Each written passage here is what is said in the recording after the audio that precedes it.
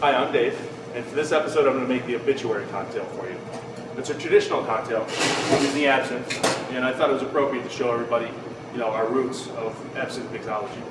So I'm going to use about half an ounce of Obsello Absinthe. It's great mixable absinthe. It's only 100 proof, so it blends well with the drink.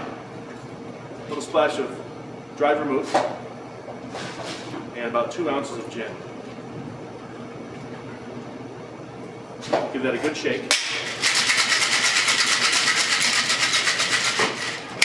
I'm going to strain that into a martini glass.